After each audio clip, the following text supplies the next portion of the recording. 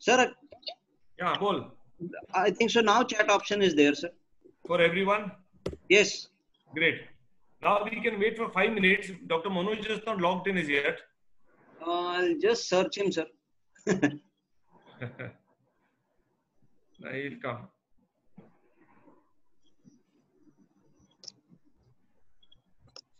Now there are already 42 participants, yeah? Yeah.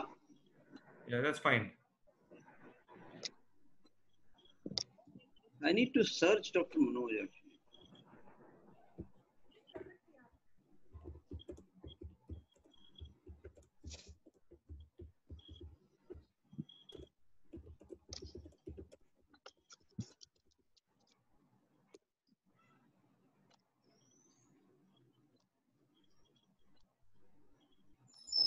Yeah, I think so. Dr. Manoj is also there.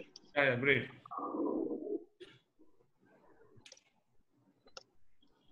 Okay, now I think we are on time. Exactly. Yeah, that looks good.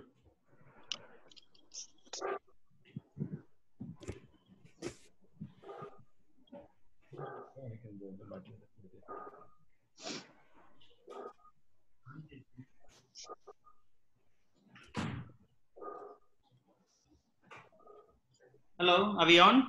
Yeah, we're on. So should we start? I mean, you can put in the first slide by the time I introduce you. Shishir, should we start? Yeah, sir. It's already 5:30, sir. Great. Okay, so friends, I welcome you to this first session of the ETUNED meet in collaboration with Zydus and IOW. And we plan to have a series of meetings here over the period of the next few months till the time the crisis and the situation improves. And we thought it's a good idea to utilize all our time during the lockdown. We have a very esteemed speaker here today. You all know him, is Dr. Manoj Manikoth. He is a consultant ENT surgeon and the head of the cochlear implant unit at Manoj Super Speciality and Research Center in Calicut. He has a fantastic setup and he has a lot of cars. Though he hasn't invited me personally, but I take this as an opportunity to request him to invite us also. And today he's speaking on a very interesting part of decision making in early squamous disease, because a lot of us, we have cholesteatomas which are early or we are suspecting cholesteatomas. We are not so sure if they are the right patients to really operate or not, and what should be an ideal protocol to treat this kind of patients. So I wait for Dr. Manoj here, and I request Dr. Manoj Manikoth, he's live from Calicut here, to kindly begin his talk. And foremost, I would like to thank Zydus, Shishir, Subhash team for being here, and of course, Dr. Manoj for being a very, very cooperative and a very helpful speaker in trying to get things right for you. Thank you, Dr. Manoj, for the invite here, and we request you to start your talk. hi, Manish, and thank you so much. And thanks once again, Zydus, for doing this. I've been also thinking of doing something like this. I'm glad that Zydus came in and decided to do this. Now, today's topic, before we go into it, is about decision making in early squamous disease. And for those people who don't know me, I am from Calicut. My place is called Mesiaki ENT Hospital. It's almost exclusively otology center. We do a little bit of head and neck and some skull base. Manoj, can you be a little louder, please? A little louder. Can you hear me now? Yeah, this is better. And just one small clarification for everyone in the audience. You have a chat option on your screen. So in case you have any doubts or questions in between also, you can keep on posting those questions. And when we get a gap, we will be asking Dr. Manoj the questions. Yes, Dr. Manoj, please go on. Thank you. Okay. So I think I am kind of visible now, right? Yeah, you are. Okay. Now, I'm from Calicut, and this is a place which in central Kerala. We are actually in the storm of the COVID thing. Next to Maharashtra, I think we got maximum number of cases here. So all of us are here at home, safe, and I hope you are safe too. Stay at home, be safe. There are people of a forefront, our own brethren, who are right there in the front and dealing with this virus. So let's start off by giving a small prayer to them. I think we should salute those medical doctors, nurses, and healthcare workers who are right in the forefront and fighting this pandemic. All we have to do now is to stay home and stay safe. Now we shall go to the topic itself.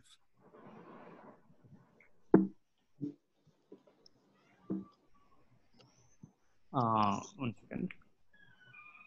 Okay. Now, cholesteatoma has been defined as a destructive formation of the layers of keratinizing stem epithelium accumulating in the middle ear and mastoid. Now, there was, when we were studying, there was a very big description of there's a sac of epithelium with a squamous matrix, and which sent to a very complex definition. But in fact, nowadays, the most simplest definition that we get is that we say that when there is epithelium in the middle ear, we call it cholesteatoma. It is also called active squamous chronic otitis media, and the term unsafe ear disease and aticoandral has now been given away. It also could be a retraction pocket that accumulates keratin debris. Now, we should understand that, you have this thing called keratin in the retraction pocket, and there is a stage of retraction pocket without invisible depth, with or without bone erosion, with early loss of cell cleansing ability.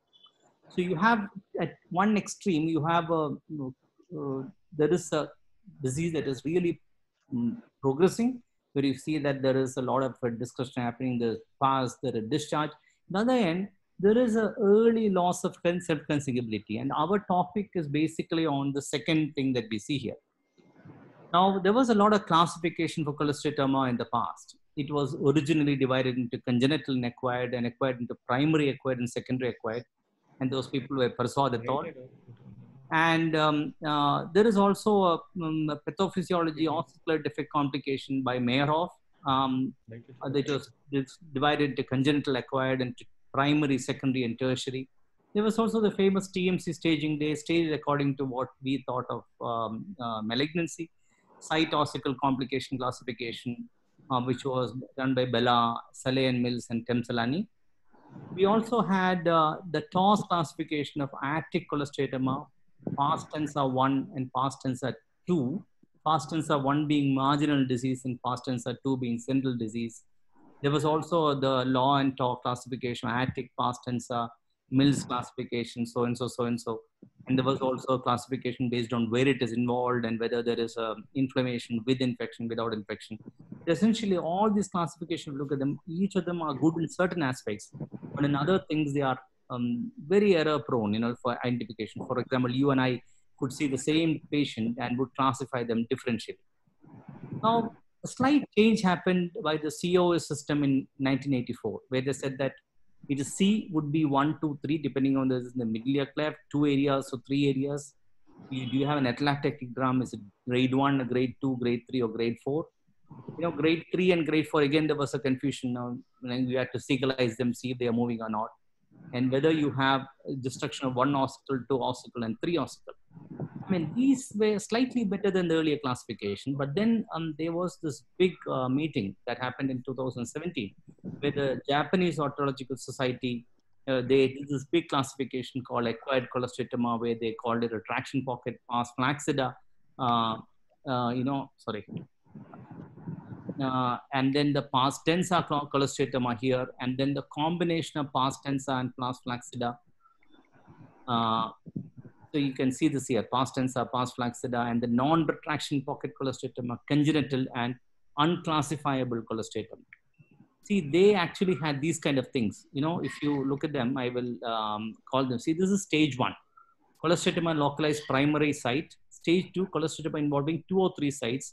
And stage 3, cholesteatoma with extranuclear complications and or intratemporal pathology classification, which could be facial palsy, adhesive otitis, canal wall destruction, labyrinthine disturbance, labyrinthine fistula, then petrous bone destruction, neck abscess, and stage 4 with intracranial complications. So this divided essentially one into stage 1, primary site, 2 or more sites, stage 3 with complications, and stage 4 with intracranial complications.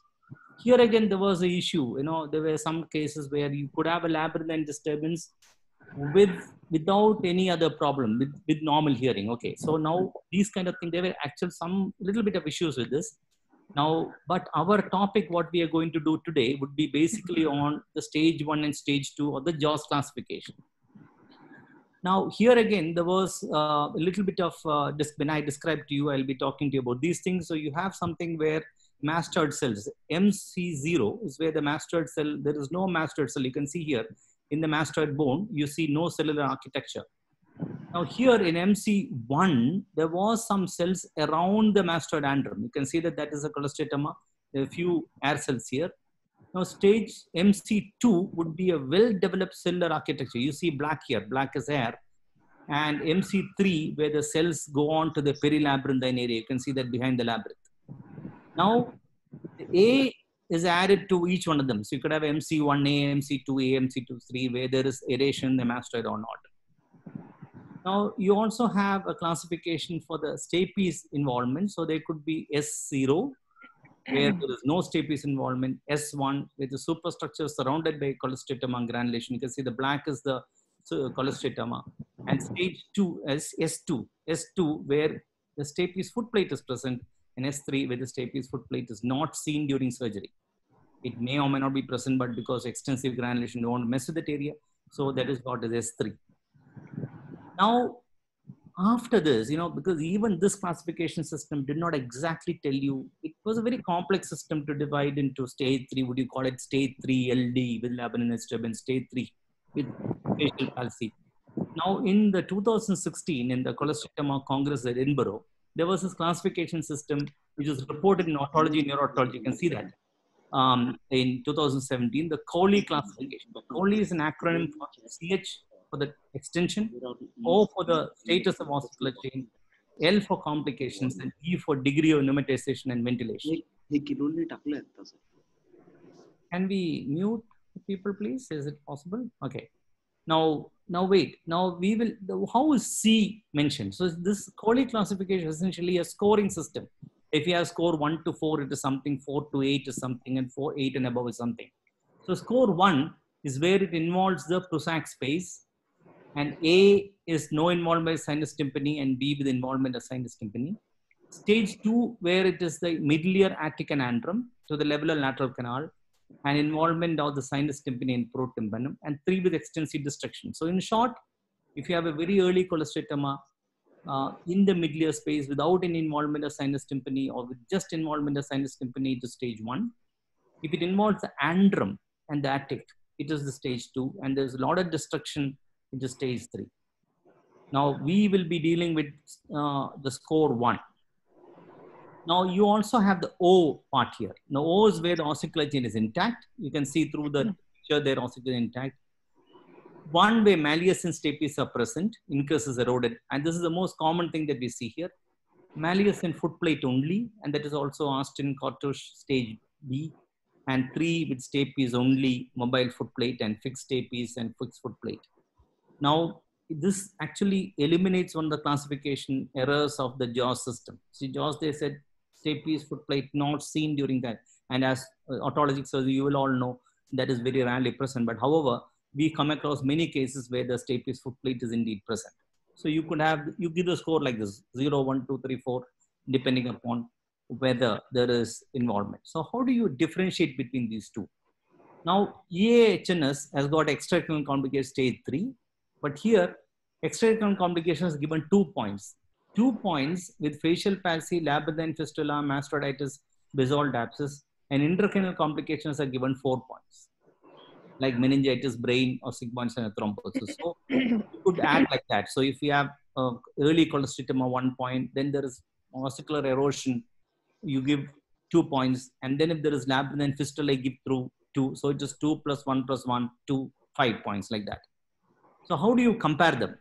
So here, so this is the staging system here. This is the AOSHNO. So you have the pass 1 cholesteatoma, stage 1 attic, 2 cholesteatoma, 2 or more sites, 3 cholesteatoma complications, 4, a very complex system. Whereas in COLI, it is much more easier. So if you have a classification sum between 1 and 3, it is stage 1, 4 and 8 is stage 2, and 8 and above is stage 4. Like for example, if you have an extensive cholesteatoma, stage 3, go back to the last picture, then malleus, incus eroded, so you 3 plus 2, 5, and then you have a facial palsy, you give 2, 7, so it is still stage 2, get it? But whereas if there is intracranial complication, you add to that 4, it becomes immediately over 8. So this is actually, if you want to follow a classification system that you and I could be clear about, we should follow the Cawley classification system. Okay. Now we also have to do a, it is now generally appreciated that you do a CT scan for most cases of cholesteatoma. I mean, agreed, there are people who don't do it for many reasons. Some people feel that, you know, we are so good, we can go inside and find out what is wrong. There are people like me who want to do it, but don't do it because of the radiation issues.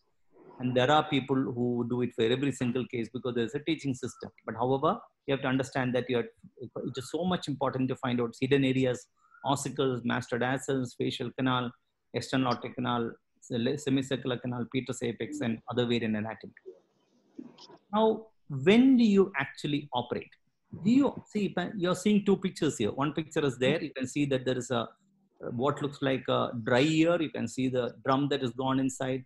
A little bit of blackish discoloration or pinkish discoloration there. You can see the malleus. You can see the incus fully intact and possibly the stapes. And here you can see another one where it's a dull looking drum, anterior part retracted, attic retraction. Do you actually operate on these people? I mean, you must always understand that cholesteatoma surgery is not a cosmetic surgery. You don't operate just because you want something to look good. Whatever be the picture here, the decision to operate should be made on whether the hearing loss is over 30 dB, if there is discharge, fundus or retraction pocket not visible, or the definite disease on imaging, or the presence of complication. This should be the reason why we should operate. For example, you find this patient here, this one, and you get about 25 dB hearing loss. There is no discharge. I mean, you simply should not operate. But then you find this patient who's got that kind of hearing loss, but 45 dB hearing loss, you will operate. You know why? Because if you operate on somebody with a 30 dB, with this kind of disease and dry ear, you will only get 30 dB and dry ear. So you're actually giving no perceptible change to the patient. And there should never be an Dr. indication. Manoj, can I ask you a question here at this point? Yeah. Now, looking at the different criteria, you were saying to operate a patient. One thing is, of course, do you do a CT scan for every patient or a patient with even mild cholesteatoma, you think? No. And I say that's what I mentioned. See, if I had something called a cone beam CT, which is Correct. not very good now, I would actually do it on every patient, because the reason why we do it is because, see, if I see this patient, I mean, this patient is pretty straightforward. Okay. But look at this patient. That patient, if I would not know if there is a disease extending into the sinus tympani, right? Correct. So these are the decisions. So imagine that if I'm operating on somebody, the other year is really bad. If somebody's got a 70 dB SN loss in 1 year, and this year has got 45 dB, Correct. I would like to tell the patient that how much of hearing improvement would I give you?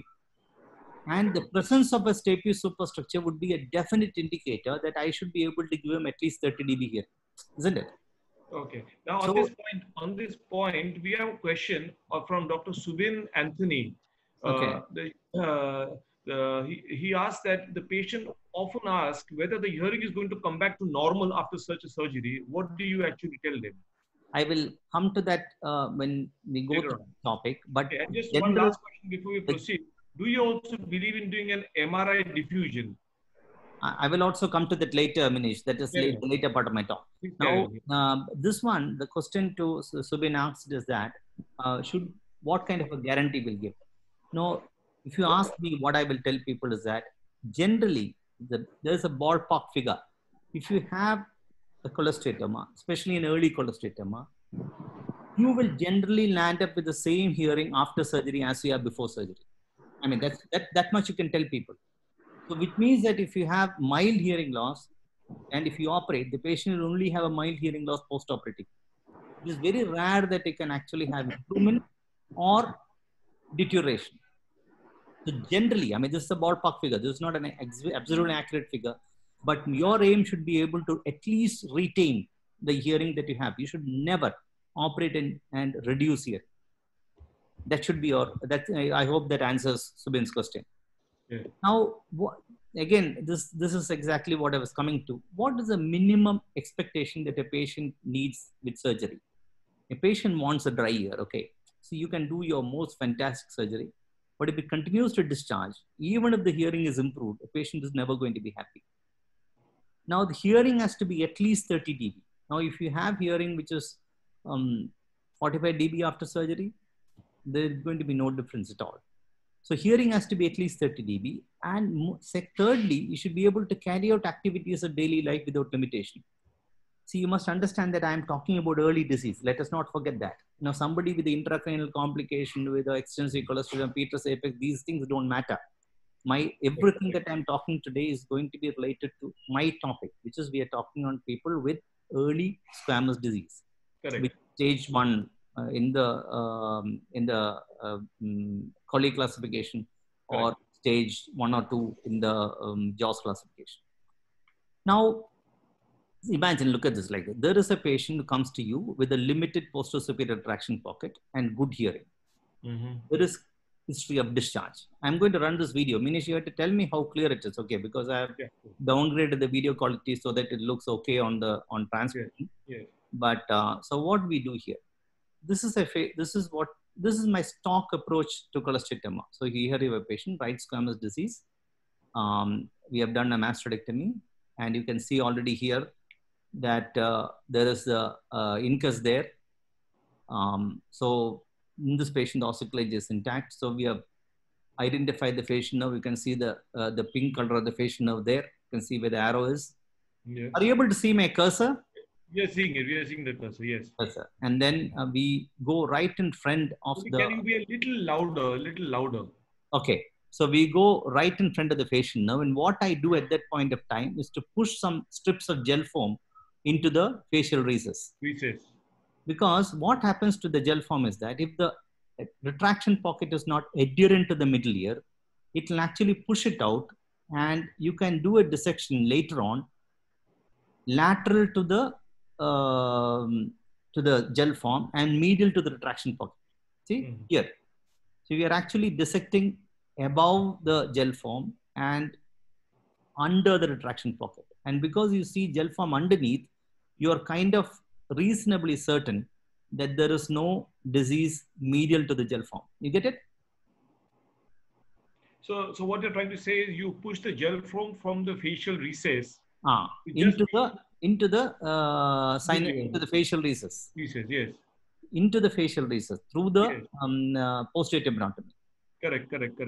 And so along with the gel foam, in case there are any pieces of epithelium, that will also help in getting them out. Is that also one of the help? No, this will happen only if there is very early disease. You have a retraction pocket, you have hearing loss. Okay. Now, if the gel foam is not able to push it out, let me just pause the video for a little while here. Now, if the gel foam is not able to push it out, then we are in for trouble here. Okay. That means that there is epithelium that is stuck onto the middle ear, where you'll have to go inside and maybe sometimes convert it into canal wall or whatever. But if the gel foam is pushing out the entire retraction pocket, you are safe here.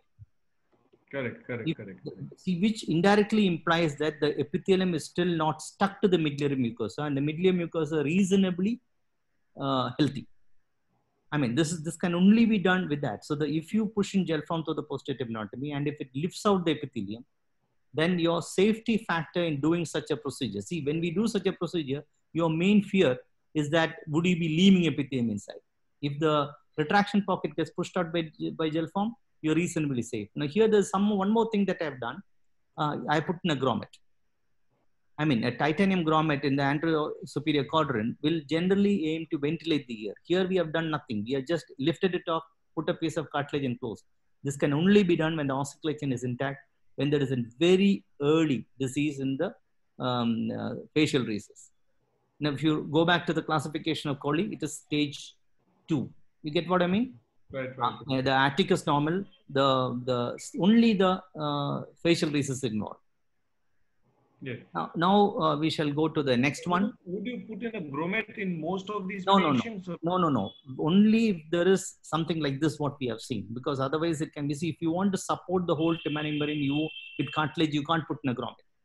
Correct. If the anterior part of the pars tensa is normal, if the anterior part of the middle ear is normal, and it's only the posterior part of the retracted, in the healing process, a grommet helps.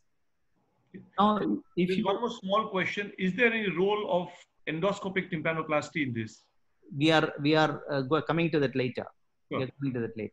So you're a good moderator. You're preempting everything that I'm saying. Okay. Now, so here there is I'm going through a small example here. So here a patient with a squamous. Let me go to the magnifying thing.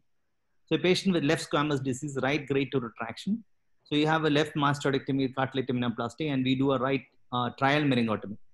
Here, this is a patient. So this is 14 at 2015 there. You can see the date. She was 14 years old. And there was this big retraction pocket in the left ear. The TM was adherent. Now, we did a tympanoplasty in the left ear because that had poorer hearing. A cartilage tympanoplasty and put in just a grommet in the right ear. See, and you see how the grommet has filled out the retraction pocket. And see what has happened to the hearing. The hearing improved from 40 dB in the right ear to almost 25 dB, and in the left ear, which way we did tympanoplasty, and the right ear we did not operate because that did not have a hearing loss at all. So it was pre-operatively 25, post-operatively 25. So this is the reason why we say we cannot operate on ears that don't have retraction.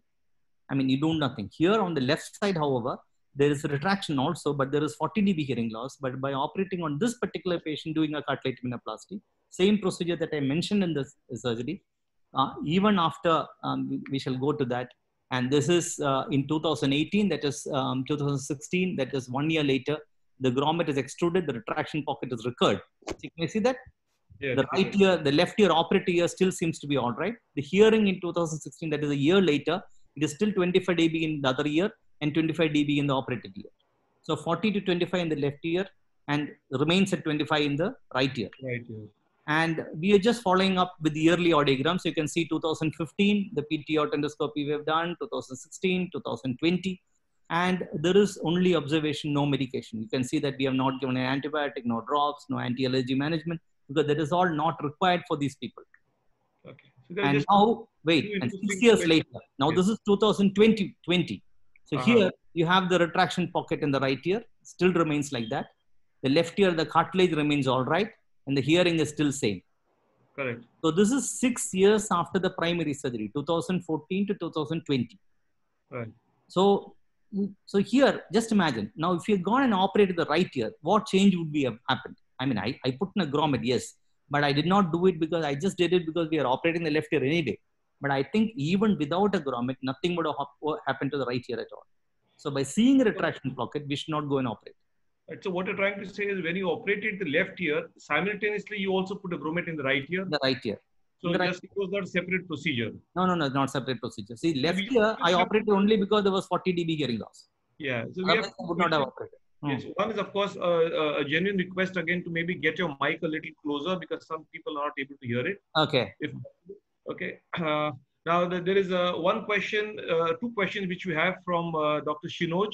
One question was, won't the grommet interfere with the post-op MRI in case there is, the patient requires one? There's a question from Dr. Vijay Jadhav. He asked that, is it not better to clear the ventilation pathway prior to putting a grommet in these patients in which you are having a recurrent retraction? I mean, this ventilation pathway thing has often been discussed. See, that is exactly what we do. See, this particular patient, there is only the anterior part of the drum is normal. Correct. The posterior part is retracted. The ossiculatin is intact. Correct. And the attic is normal. Okay. Now, when we lift up the tympanic membrane intact through the posterior tympanotomy using gel form, what we are essentially doing is we are clearing the ventilation pathways. Correct. There is nothing wrong with the attic. If there was something wrong with the attic, we would definitely have done.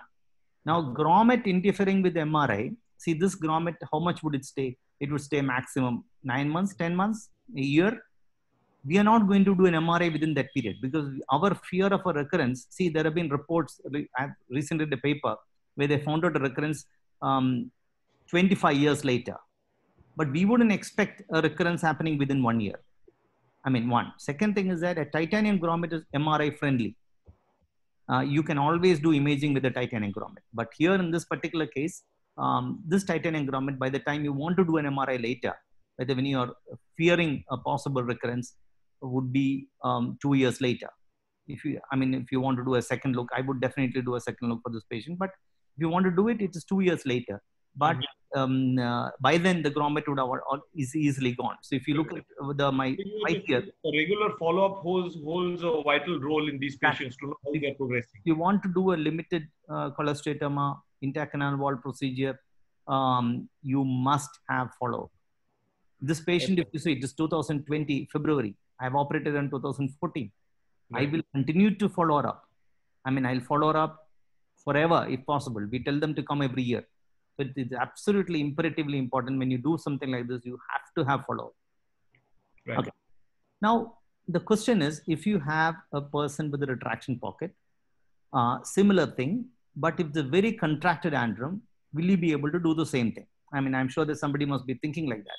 Now here, we will see this particular approach. So here there was a patient when similar kind of disease, a retraction pocket. When we started off itself, the thing started bleeding. So we don't have any antrum to play around with.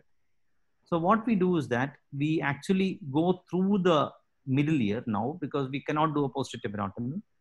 We curate out the posterior superior canal wall, and you can see that the middle ear is all right, and then put in a cartilage support. See, we cannot do the similar kind of procedure that I did earlier in the right side. I mean, we did everything what we did in the right side, but here we are going through the canal side. Now, if you ask me, can we do it on the other side also? But if I look at it, if I can push up the epithelium with the gel form, nothing like that. I would be much happier doing my action plan 1 rather than action plan 2. The only reason I did not do it in this case because I cannot do a posterior tibiotomy in such a small mastoid. Otherwise, it is the same procedure for the same condition in 2 different ways, but doing a posterior tibiotomy would be actually safer from my point of view. Now, if you are somebody who would be much more comfortable doing a posterior canal wall curating and taking out the pocket under direct vision, perfectly good. I'm not saying that you have to do a posterior tibiotomy. You should never be dogmatic in science. You should make sure that whatever you're doing is for the good of the patient. My concern about doing the second procedure is that when we curate out the posterior superior canal wall, there is some change that we are making to the middle ear architecture, which I don't like. So my first procedure actually is more anatomy friendly than the second procedure. Now, one small question here. Sorry to interrupt you. Oh, no issues. Yeah. One is, of course, the 2 questions. One is there any role of Valsalva's maneuver or any ventilation in these patients post-operatively to try to maybe ventilate the middle ear a little bit? And the second question is, of course, from my side, when you have such a cartilage put in this retraction pockets all the time, or any, does it really hamper the hearing to a certain extent?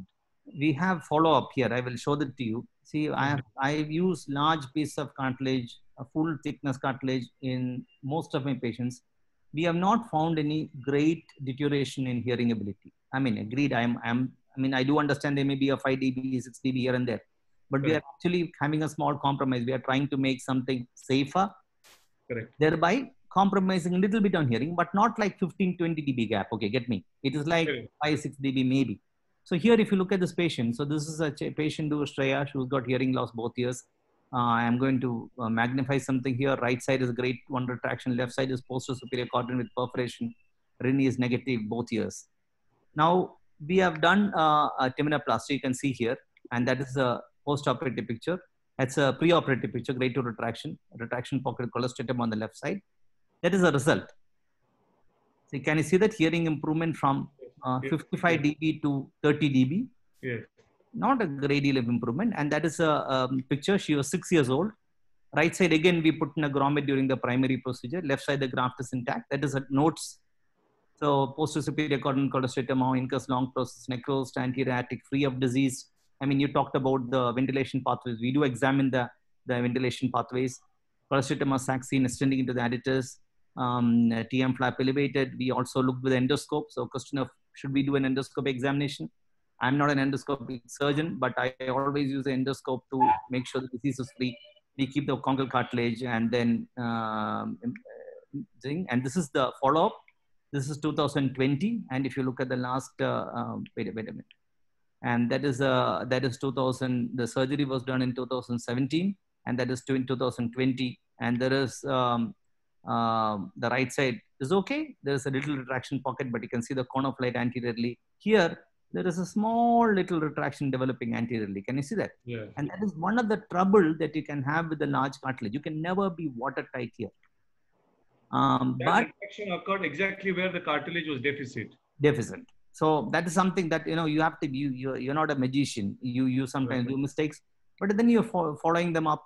The hearing remains all right. There is slight deterioration hearing, but it is something that needs a little bit more follow up frequently. Maybe an MRI to find out. I mean, you asked about whether you do a non-EP DW. So that retraction is so far harmless. It is 2020. It is now 3 years past, but we still have to watch for it. And if there's any trouble, we should not forget to go back in. So this is the danger in operating on patients with early squamous disease. You have to have follow-up. Right. So can we ask a few questions before? You can stop me whenever. Yes. Now there's one question just from Dr. Granthi Krishnamurthy. They ask, what do you do for a past flacida retraction pocket with no hearing loss and asymptomatic? Do you leave it alone or just observe it? You guys are preempting all my slides. My next slide is on that. Okay, then I come to another important question. That in a limited retraction pocket, this is from Dr. Ganesh.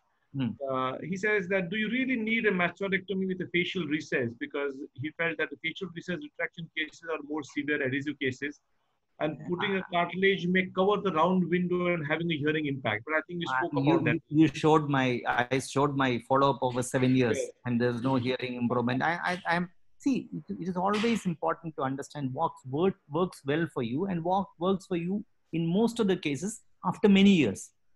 Right. You can't do a surgery and after a year say that, wow, what a great surgeon I am. That's not how it works.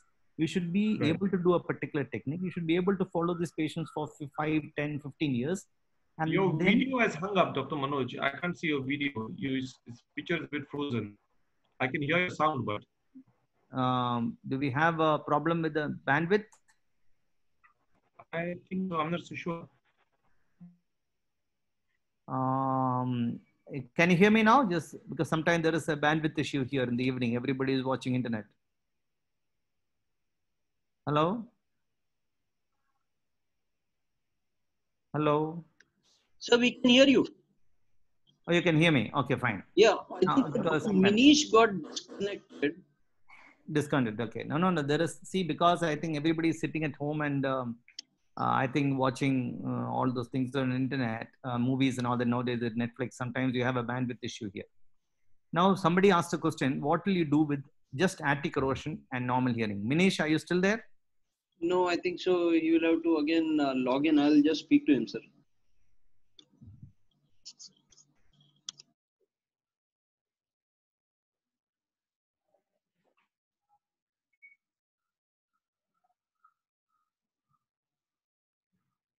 Hello? You will have to log in again, sir. Me? No. I'm talking to Dr. Manish.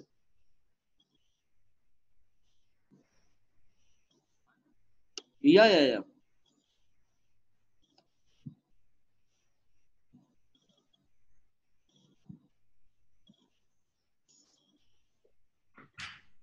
Fluticon F.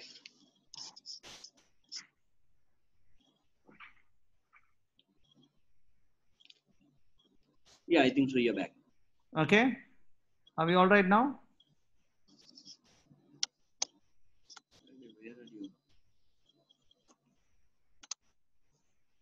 You'll have to make him admin, I think, Shishir. Yeah, sir.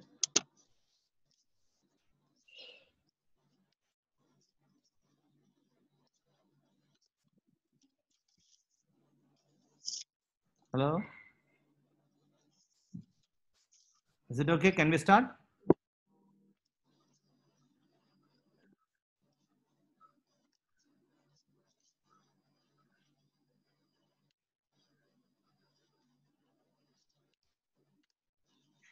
Dr. Manish is there, sir, but I don't know.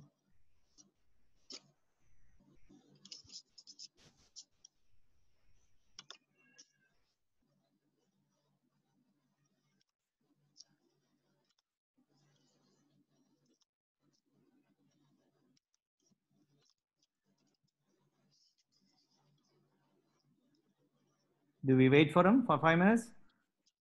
Yes, sir. I think so. He has to start the video. He has not started the video.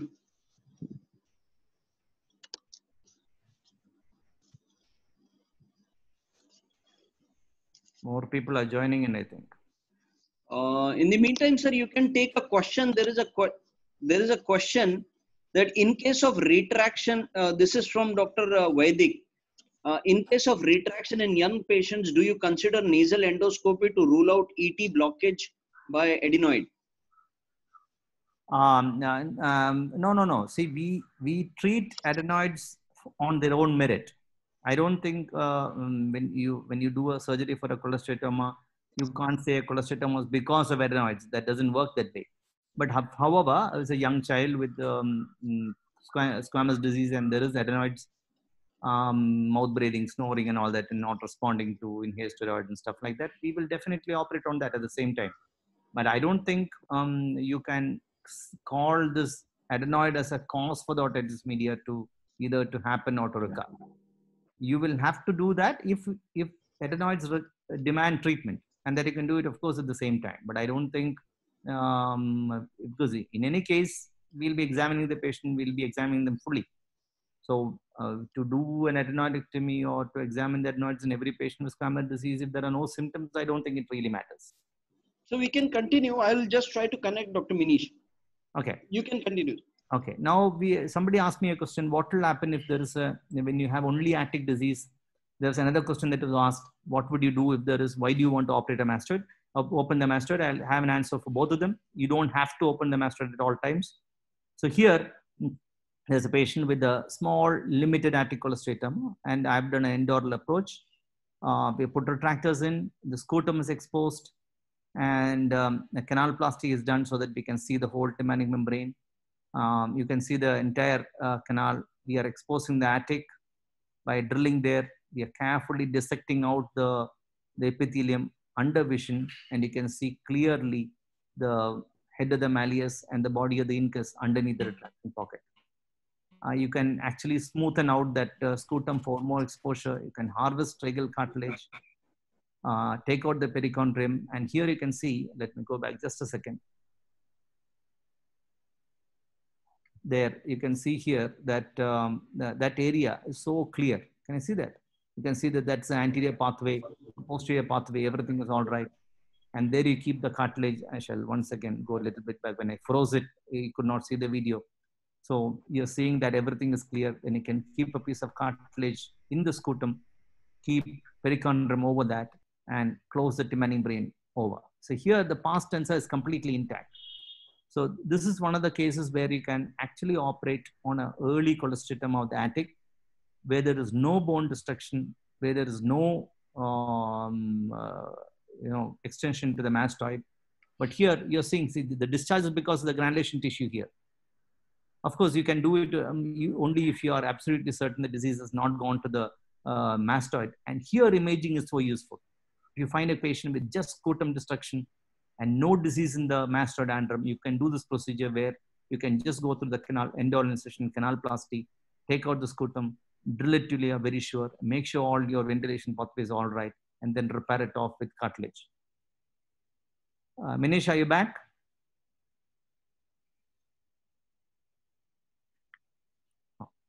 Now, this is a pictorial representation of what you can see. See here, this is the endoral approach, and that is the disease. And so you can take it away, and you can use multiple pieces of cartilage if you want to repair it. This is an endoral atticotomy approach for dealing with such disease through the antrum. And here we are not operating or not entering into the mastoid at all. So this is, see, and how do you know there is attic disease? I mean, this is sometimes people always ask me. Now here you can see that is the scrotum, okay? So you can see this is a coronal view of the mastoid antrum, or the peterstem of the temporal bone. That's the internal auditory meatus. That is a cochlea. That's a semicircular canal, superior semicircular canal, lateral semicircular canal. You can see this black bone with mark of the facial nerve, and that is attic, and that is a scrotum. The scrotum has to be completely sharp in a normal case. So if the scrotum is not sharp, it is blunted, then you can almost certainly be sure that there is disease in the prostatic space or in the attic. Say there like that. But however, that is the axial images. So coronal images will show you much better detail of the scrotum than the axial images. So if you want to really make out if the scrotum is intact or how much of disease there posterior to the scrotum, you need to do a scan which shows you not only the axial images, because that will also show you what kind of mastoid you have, but you must do a coronal reconstruction. So here there's a patient with the attic disease, and that was done many years back. And here you can see the disease, the post-operative result many years later.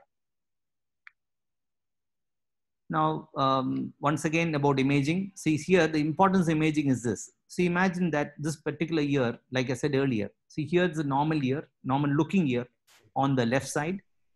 You have the malleus, the incus and the stapes, that's the vestibule, the basal turn of the cochlea, round window, the posterior semicircular canal.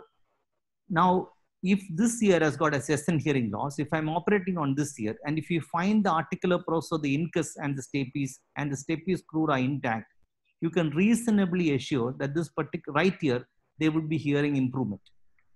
Correct.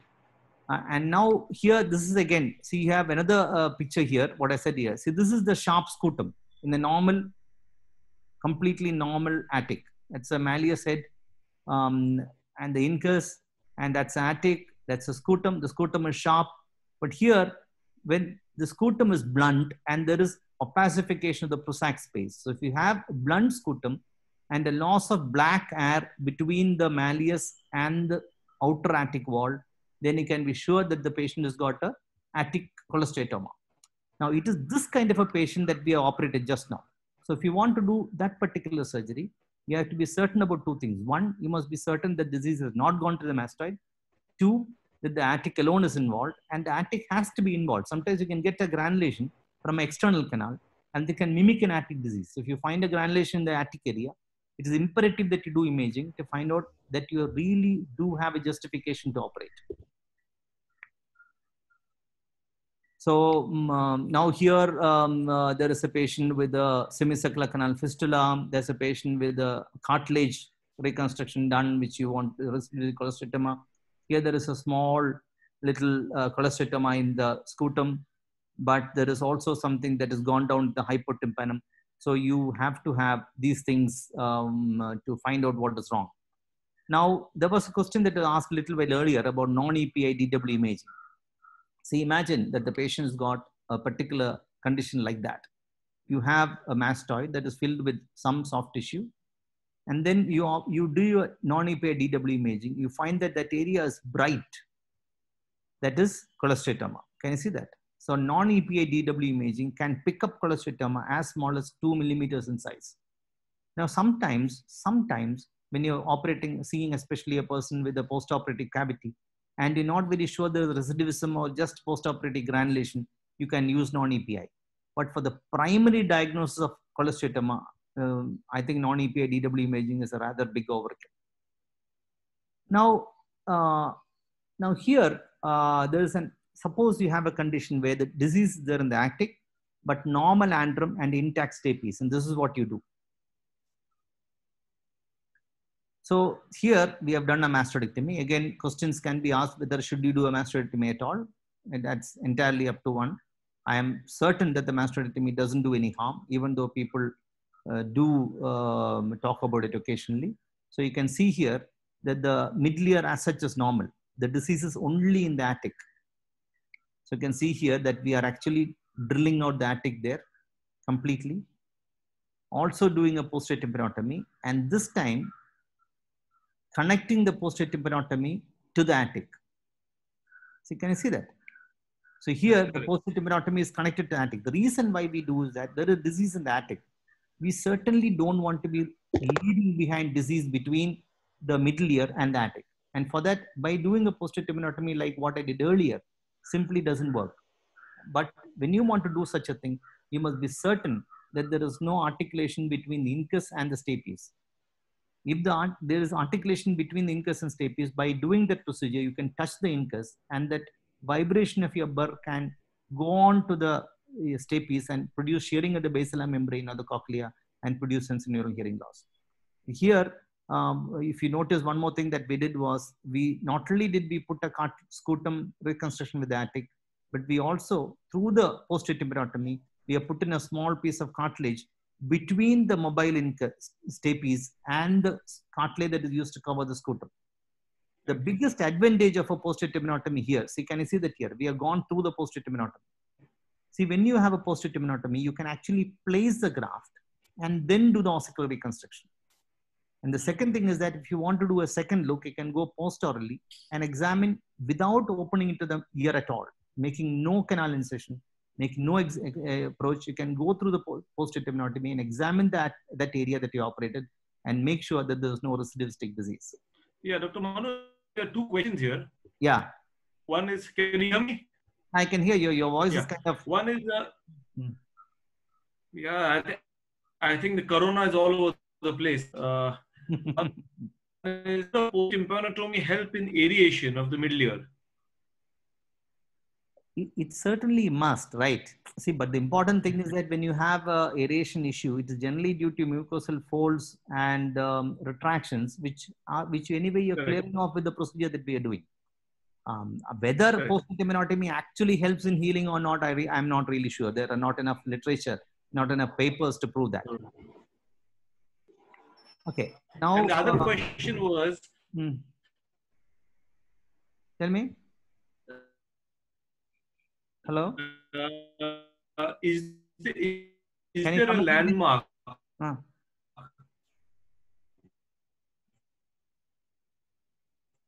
when you would decide you would like to do an attic reconstruction? I'm sorry, I didn't hear anything so far from you. I mean, till the can you type that out for me, please? Can you type that out for me? Manish, can you just type it out for me, please?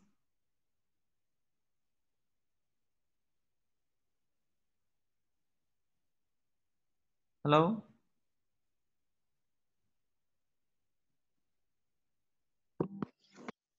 I think the sir got disconnected, sir, actually. No. Manish, I think, is having some network issues. Yeah. What is the question? Has somebody written it out? Has somebody typed it out, the question? There are quite a few questions, sir, actually.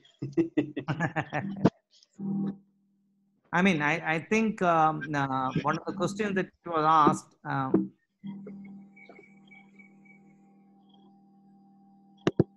one of the questions I think I partly heard what Manish told me is that, is there a landmark to do a posterior tympanotomy? Was it right? I don't know what they asked. See, the posterior tympanotomy landmark at any place, whether you do it for cochlear implant or whatever, is the facial nerve.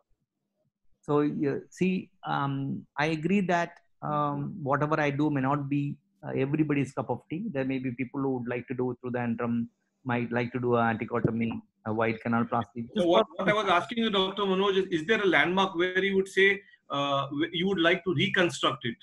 I mean, when you have exposed adequate part of the incus, you would say, okay, fine, I've exposed too much of incus, I have to reconstruct the attic. Yeah.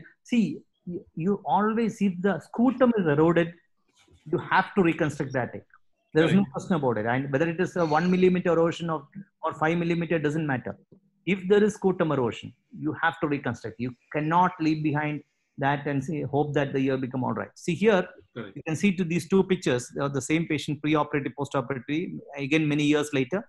There's a patient with attic osteotoma. Most of the pars tens are remaining normal. You can see a few air bubbles there. And that is the reconstruction that was done, full cartilage. And here you can see the hearing results after. See, that is a pre-operative picture with the retraction pocket, discharge and granulations. Post-operative, many years later, and the hearing pre-operatively around 55 dB, post-operatively around 45 dB. Not a great deal of hearing improvement, but if you can give 40 dB hearing improvement to 1 year, you are essentially avoiding hearing aid use in that particular year, if the other year is okay. So, see, this is what I said. See, when you have chronic ear disease, squamous type, it is absolutely imperative that you operate before it is too late. You can't wait for them to develop 40, 50, 60 dB hearing loss and then operate. If they have no hearing loss, great. They have mild hearing loss, fantastic. But waiting for them to have a lot of hearing loss, you are not going to give them great hearing improvement over a long period of time. See, this is So at this point, Dr. Manoj, there are two questions. Yeah. One from Dr. Yawar Mohammed and from Dr. Vinayak. Mm-hmm. They ask is your take on a Valsalva's maneuver for grade 2 or 3 retraction. Is there any harm or is there any benefit of it in your experience? Yeah, it is definitely something. See, for example, the left ear, you can see the left ear here. See this left ear, Manish? You see the left ear. Yes. Now, would a Valsalva maneuver help in not making it worse? It probably will, right? Correct. So you did routinely for all your cases, Valsalvas, or not really?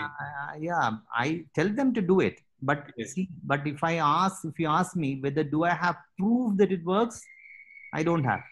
In fact, there is no proof in any world literature that by doing Valsalva's maneuver regularly, you can ever revert a retraction pocket. That's we are losing message, I think. Pardon? Yeah, no, I think that's the important message, that Valsalva might not reverse the disease. It can maybe help in some extent, but not really massive in reversing the disease. We don't have data, but absolutely no harm. I fully agree with people who say that you can do it, but that's perfectly fine. Fair enough. Now, if there is I showed you before, if there is stay piece and without stay piece, so we can have two different techniques with or without stay piece. I'll show you that. There are two ossicle techniques that you can do here. So here again, the mastoid antrum is uninvolved. We're talking about early squamous disease here. We're lifting the retraction pocket. You can see the stay piece there. You can see the stay piece. Can you see that? Yeah, stay piece is there. Yeah, we can see it. Yeah. We have taken a small piece of the incus and we have made a small articular facet for the stay piece head, a little groove for the malleus, and we have kept that there and articulated the stay piece. The incus between the mobile stay piece and the malleus. If, however, the stay piece is not present, so here again, this is a technique where we have done a posterior tibiotomy that we have not entered.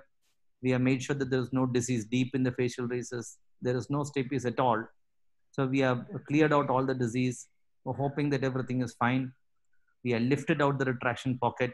Incus is totally necrosed. There is no stay piece superstructure at all. But we do have a malleus.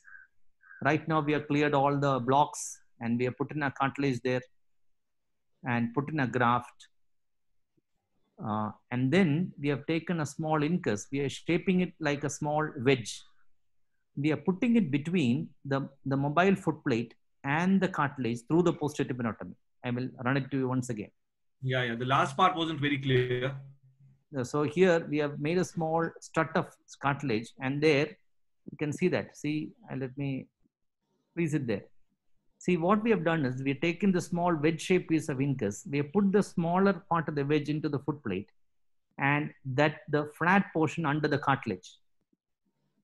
Now, when you place a incus on a mobile foot plate, you must understand a few things.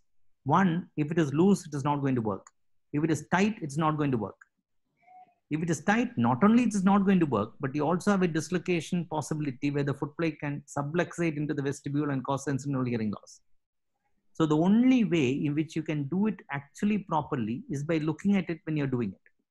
And it's very difficult to look at it through the canal, even though you can, of course, do it. But here, this is one useful technique. If you can do a posterior tibiotomy, I mean, these days, I think because a lot of people doing cochlear implants, I think posterior tibiotomy should be under the armamentarium of many people.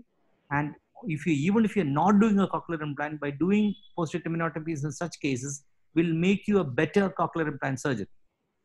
Correct. It is very, very important to make sure that you know where the facial nerve is, don't damage the chorda, don't damage the outer attic wall, don't damage the posterior superior canal wall. And doing these techniques will help you to become not only a better otologist, but also a better cochlear implant surgeon in the future.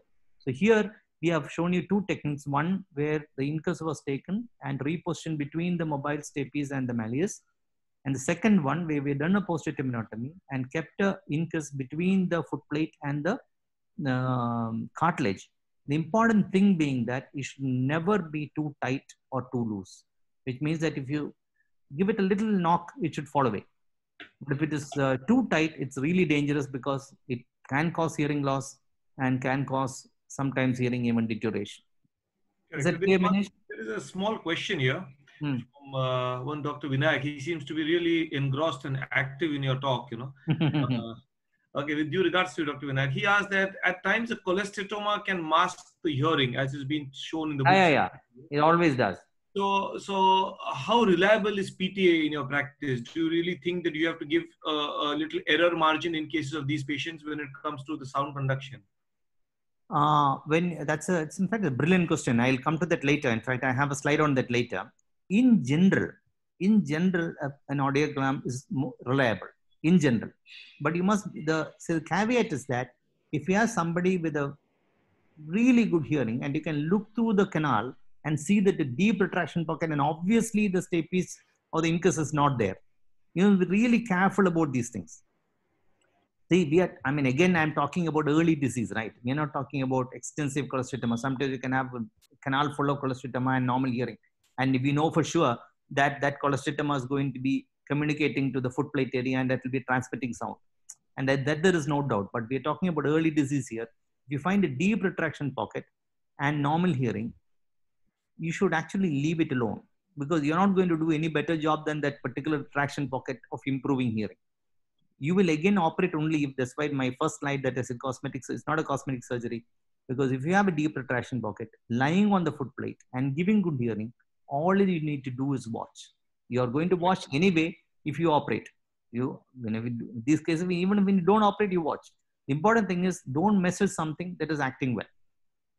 I hope that answers your question, Vinayak. That's a really brilliant question. And there's one question from my side. When I saw this ossicular reconstruction, are there also guidelines where you would not use an implant or a prosthesis, or you don't like to use a prosthesis at all in these cases?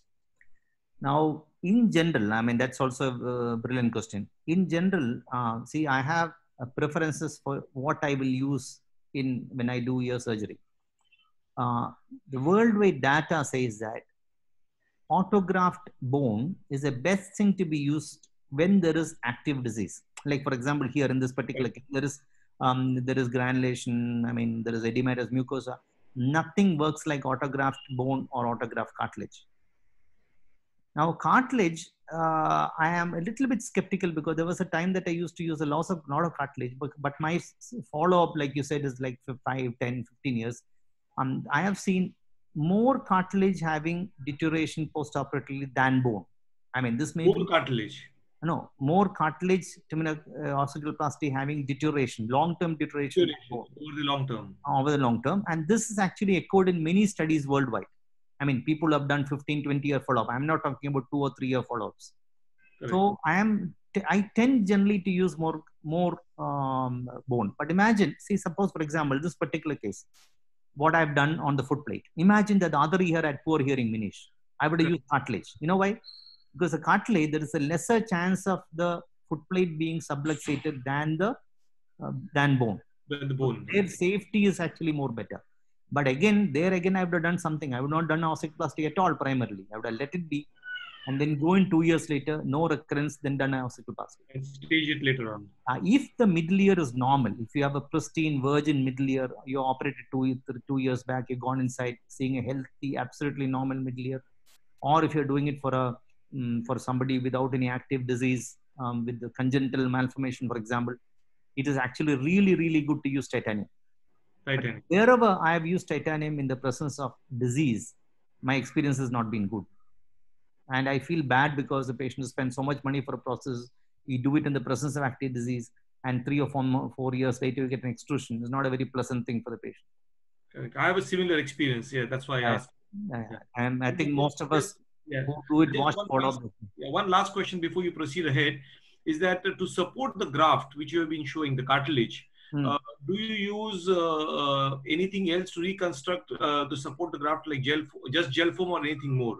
No. Just cartilage and your fascia or perichondrium, whatever. So gel foam, in general, I would not use a gel foam in the middle ear, unless, of course, I'm doing a transcanal transperforation procedure. Fantastic.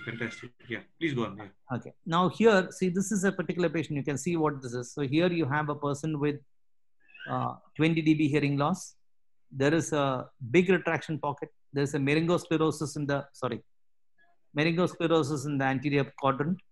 And you have some kind of a normal hearing, 22 dB hearing. Would you like to operate on this? No, you would not like to. But when you look at the posterior superior retraction area, you see a part where you cannot see the fundus of the retraction pocket. And if there is discharge from that, you would like to go and operate. Now, if you are operating on such a patient, and then if you are not sure of disease clearance, what will you do?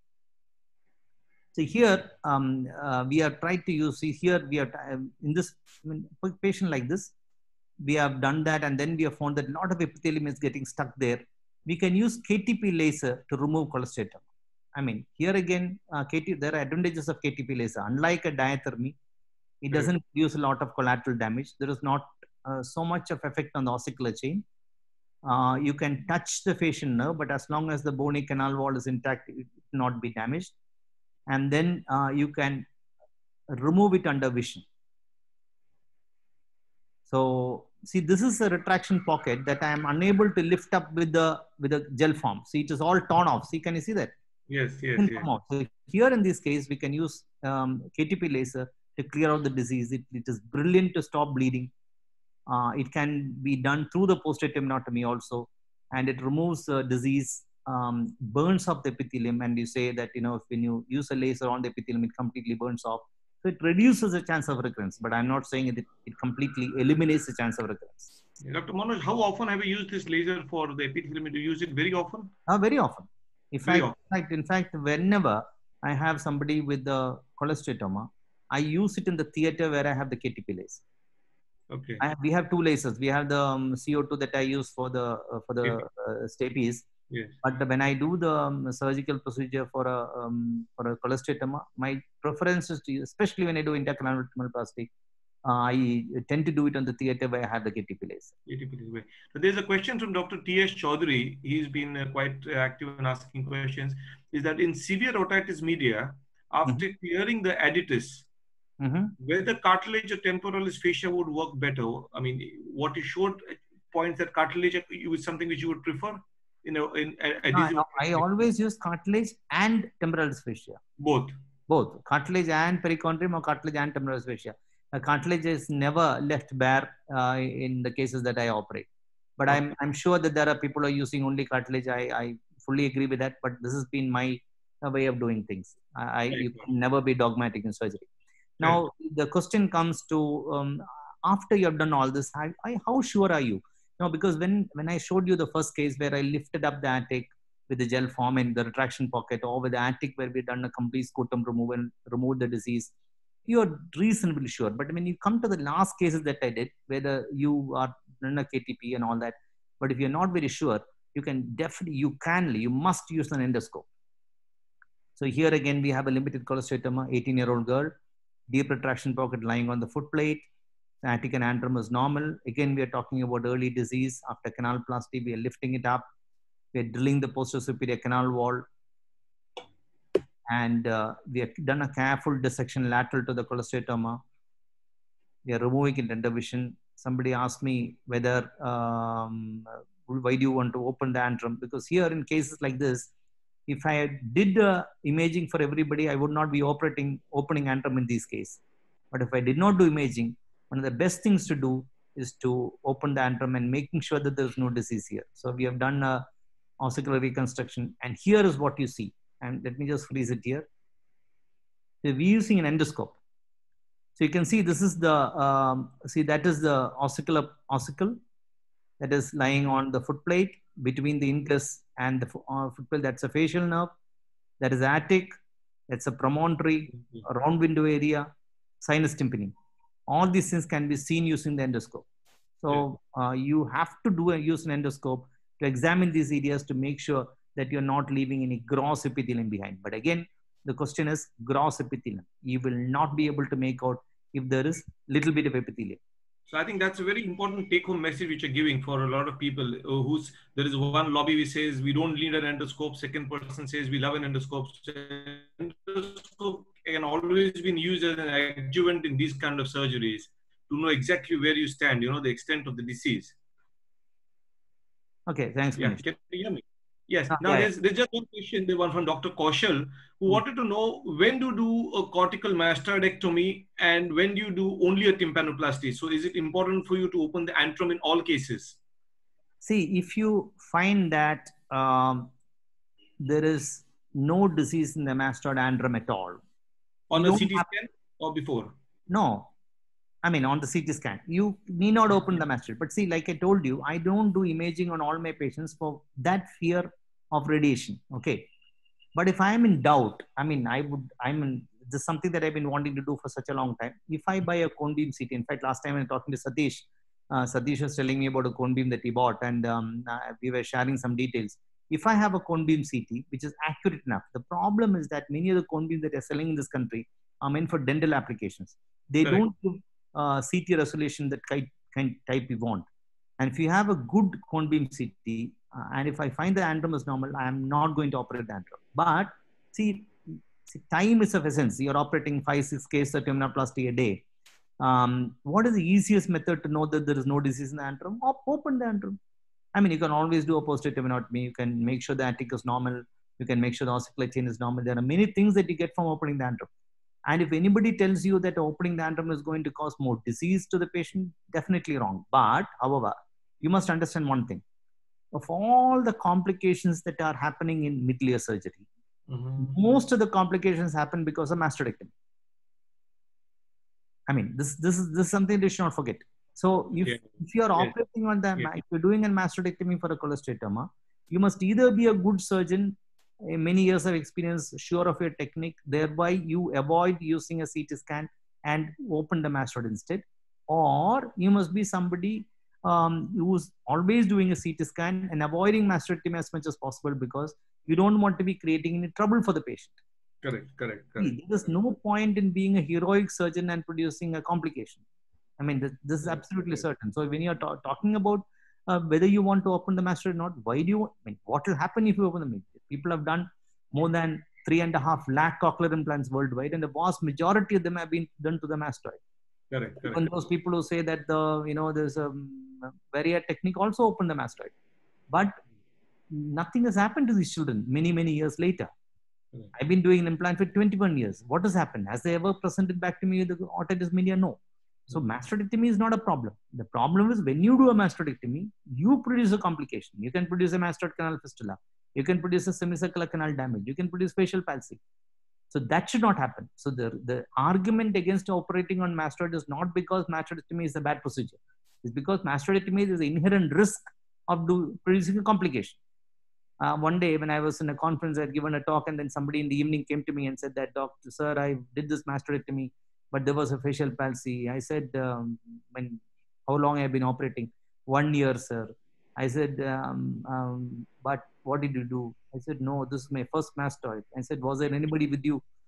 No. I mean, that's not how you go about it, isn't it? So you have to make sure that, see, there is something called a hierarchical system.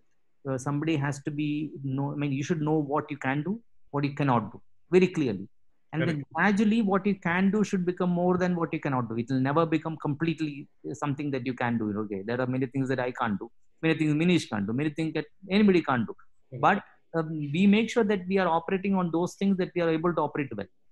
In that context, operating a mastectomy should never be done if there is a chance for a complication. I hope I have made myself very clear. Now, how do you prepare these patients? So this is what we do. So one is to assess the disease endoscopically. See, always when you're seeing these people preoperatively, see, your preoperative assessment is what makes the difference. You will decide at that point of time, do I want to image this patient? Do I leave it alone? Do I follow up or do I operate? And that examination must be done endoscopically. You can't use an otoscope. In fact, you can't even use a microscope. Because the endoscope is what gets you the pictures. The pre-op pictures that I have are all endoscopy pictures. You need an audiogram. See, for example, somebody with a retraction pocket, normal hearing, no discharge, leave alone. Because the audiogram is something that makes you decide on doing surgery. You have to make sure that you have to retain always. Whatever hearing the patient has got should never be lost following the procedure. I mean, that's the idea. Sometimes it doesn't work that well. You improve if possible. I mean, if you can improve somebody's hearing from 40 dB to 30 dB, brilliant. But for patient with other ear normal, they are not going to feel it at all, isn't it? You might say that, oh, I did a great surgery, but the patient will say, oh, doc, still feels the same. You should not try to reduce, and you should image if cone beam is available or in doubt. And at any point of time, you have to plan for intercanal procedure. I mean, this is something that I have to tell people. In early squamous disease, I'm again talking about, telling this again and again, because we can't extrapolate this to every cholestatic that you have. But when you talk about early squamous disease, your intent must be to preserve the canal wall. Because if you don't preserve the canal wall, you're leaving the patient with the problems of a cavity. They can't swim. They can't probably join for the arms forces. They will have issues. So you have to plan for intercanal wall. I mean, this is something that you must not forget when you're dealing with early squamous disease. On this point, there was a question asked: is that do you have a role of any mastoid cavity obliteration? I don't see one, but in this mastoid cavity obliteration is for extensive cholesteatoma when you do a canal wall down procedure. Yes. I do not know if you can see my dog.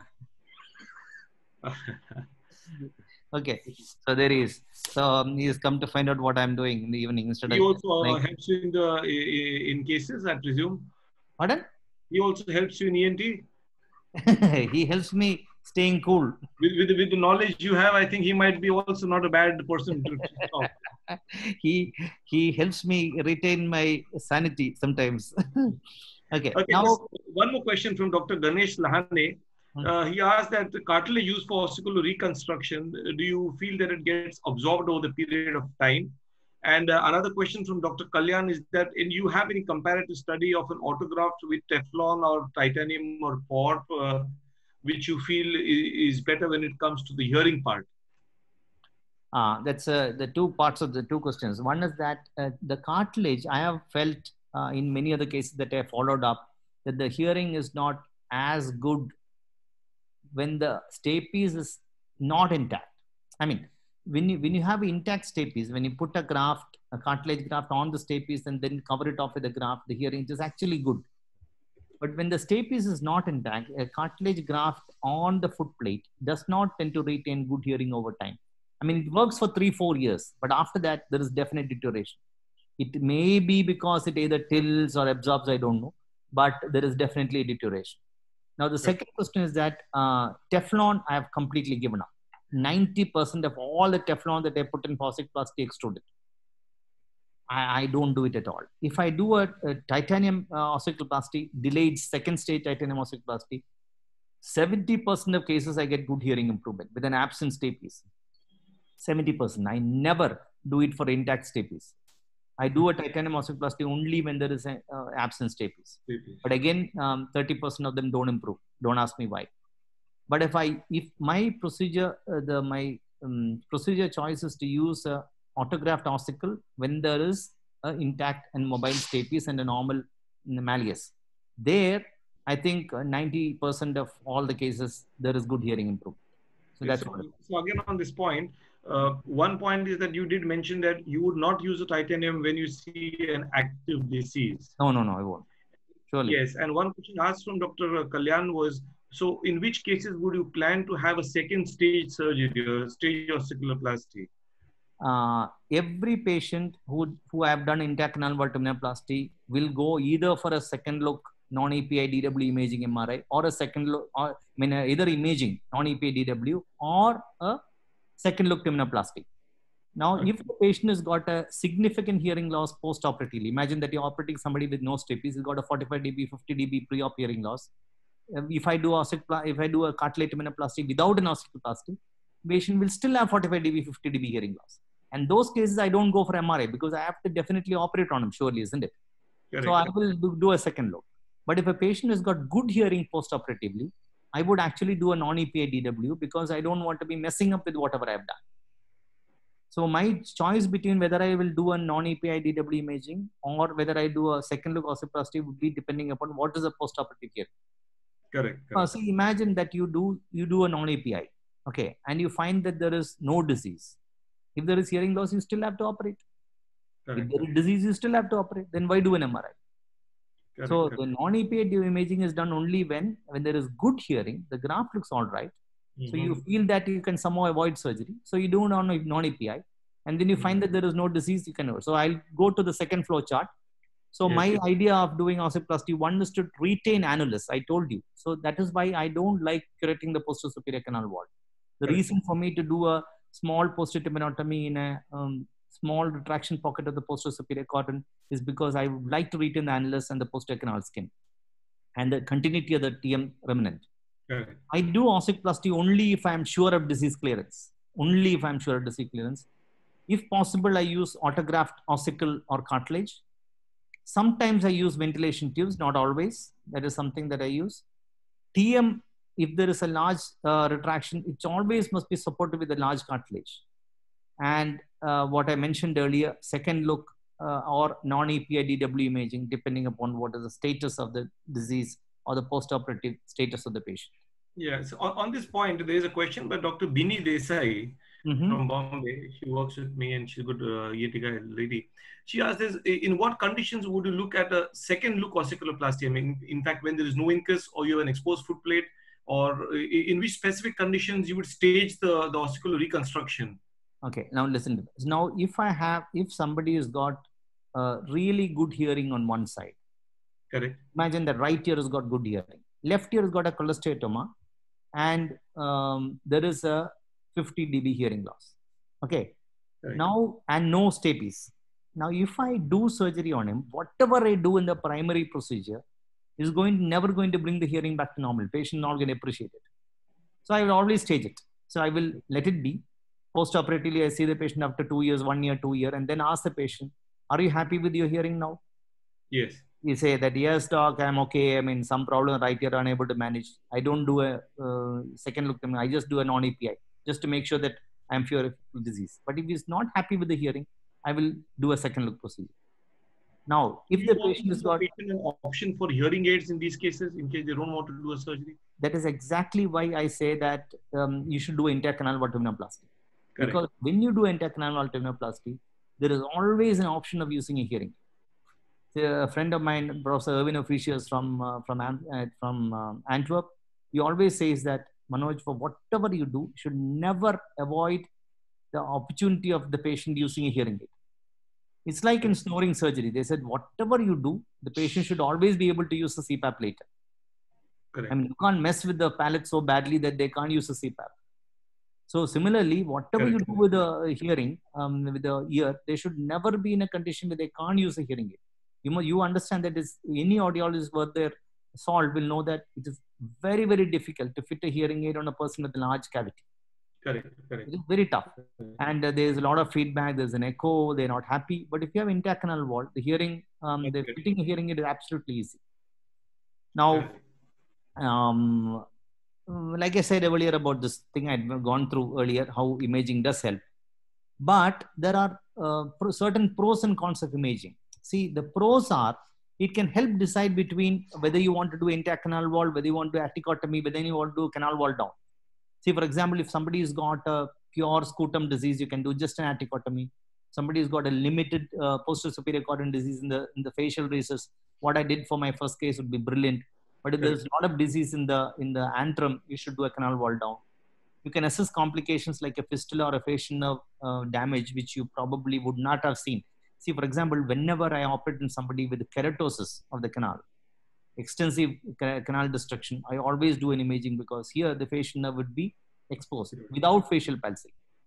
Now, a third thing, what I said earlier, it can predict hearing by ossicular chain status. Somebody with a bad hearing right ear, bad hearing left ear, equal 50 dB, 50 dB. Both sides you have a retraction pocket. Which will you operate first? You will operate on that ear which has got an intact stapes.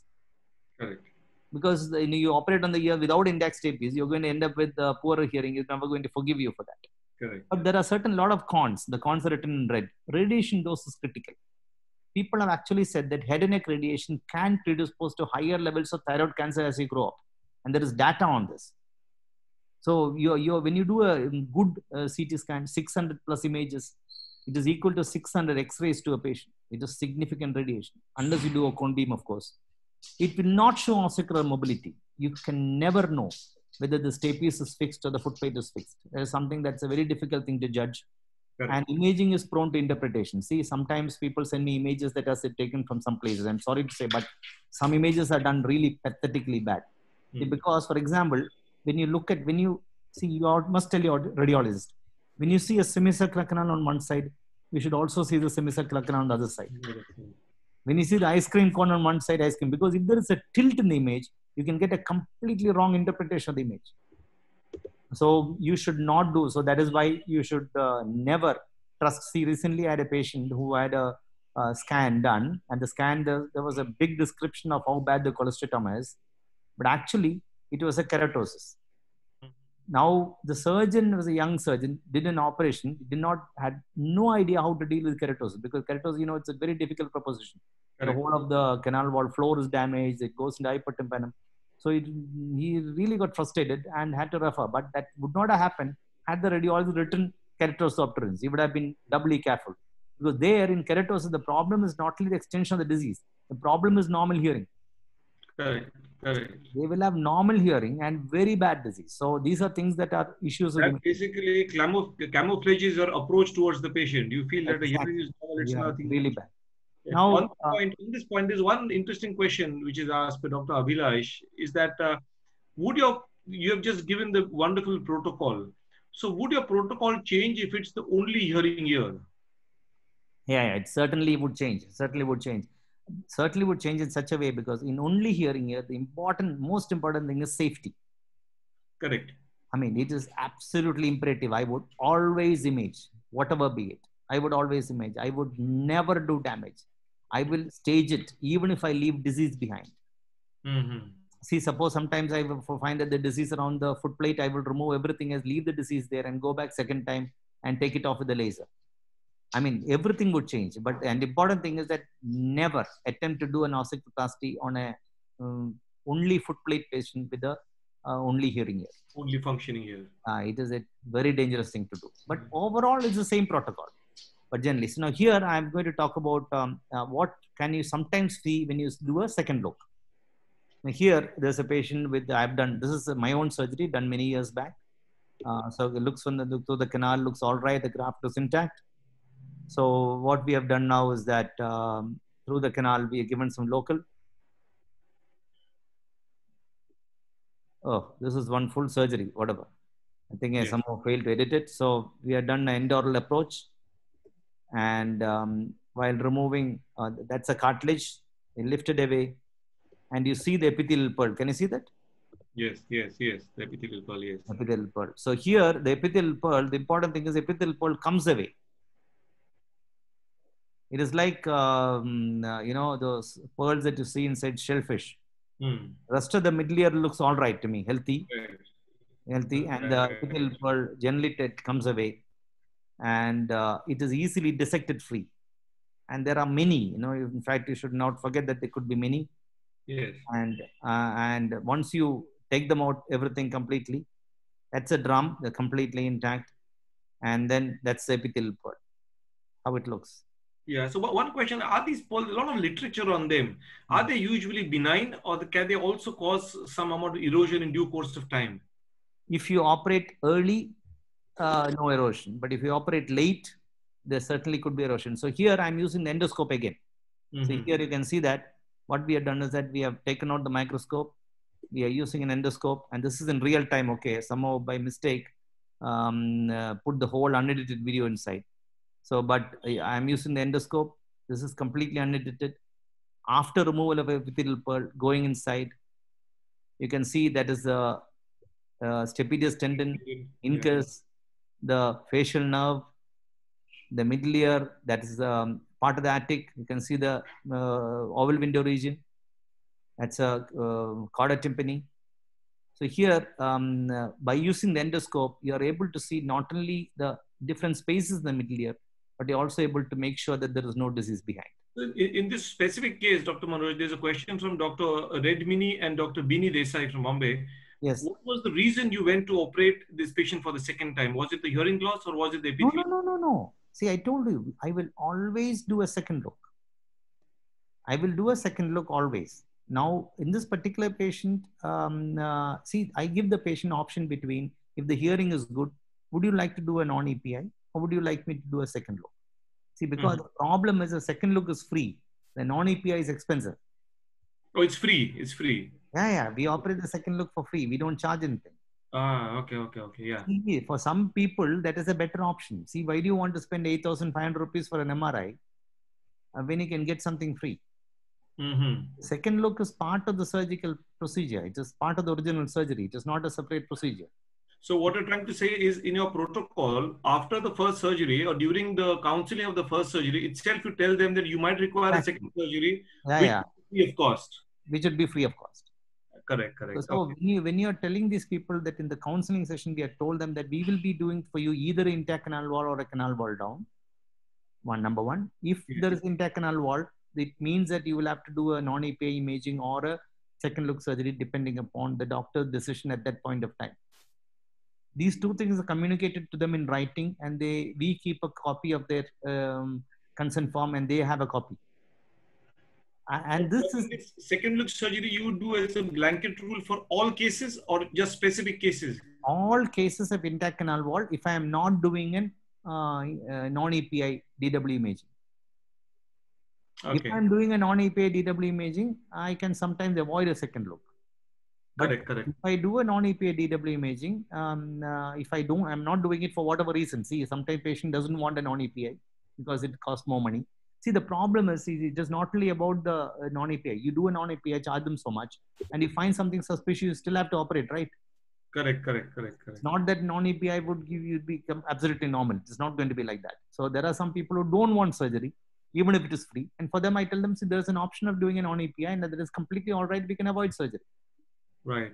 So when you do a second look, just one last question from Dr. Baisali Sarkar from Kolkata. She asked that you asked for a second look surgery after what period of time as a protocol?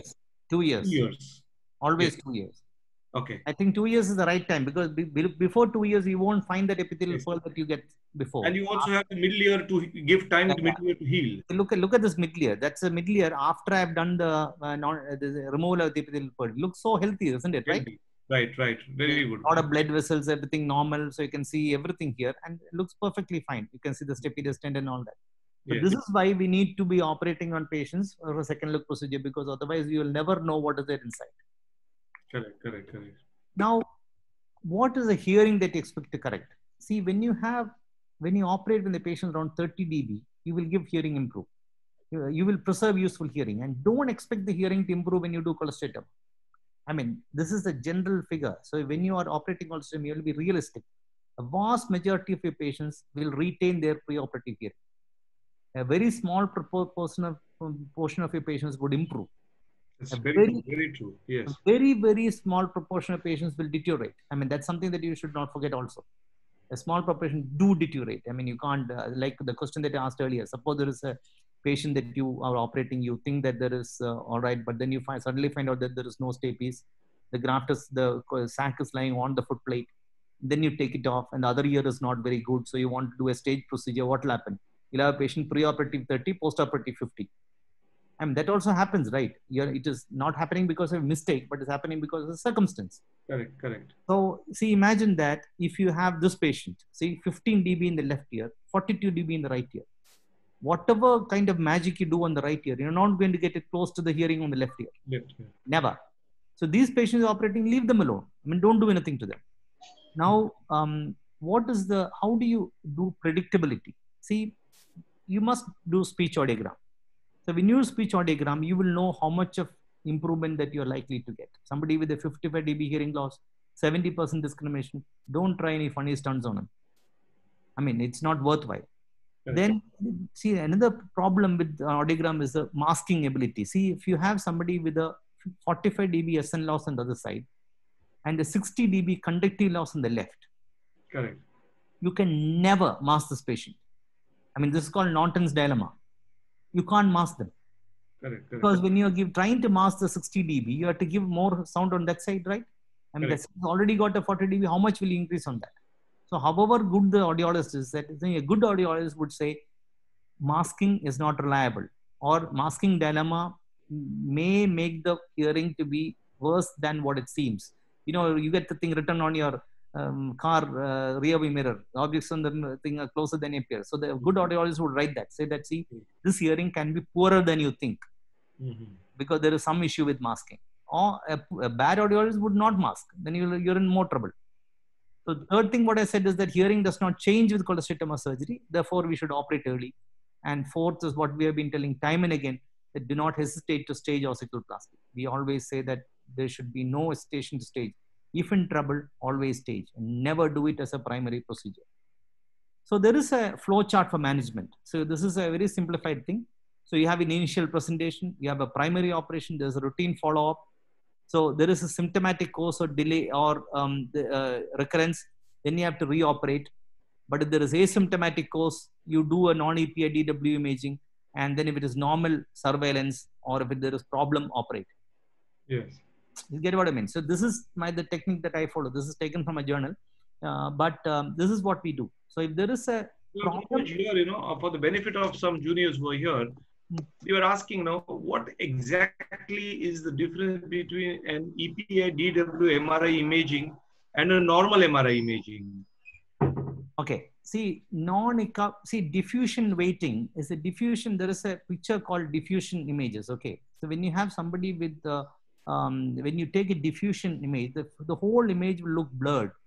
Correct. You won't see the bone, you won't see the brain structure. But when you add a non-echoplanar, this is an MRI imaging protocol to it. What happens in the same diffusion weighting, you will get epithelium that is bright.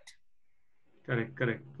So when you get an epithelium that is bright and the rest of it all grayish in color, you know it is cholesteatoma. But if you find the epithelium, that area that you suspect cholesteatoma doesn't have a white color, that means, see, you need both non-echoplanar imaging plus diffusion weighting to find out that whitish color of epithelium. So when you do an MRI, you might picture, see, the other day I got a question from somebody. He said, Doctor, sir, I have seen this patient with AOM and mastoiditis. I said, how do you know it is mastoiditis? He said that there was MRI report.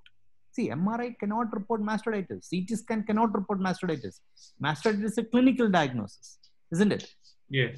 Similarly, cholesteatoma cannot be reported by anybody. No CT scan can say cholesteatoma for sure. But non-EPI DW can show cholesteatoma.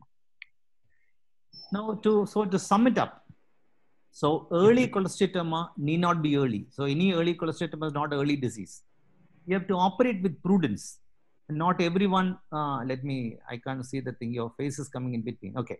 You have to operate with prudence and not everyone needs surgery. See, just because somebody's got a retraction pocket, somebody's got a thing, you don't operate on them.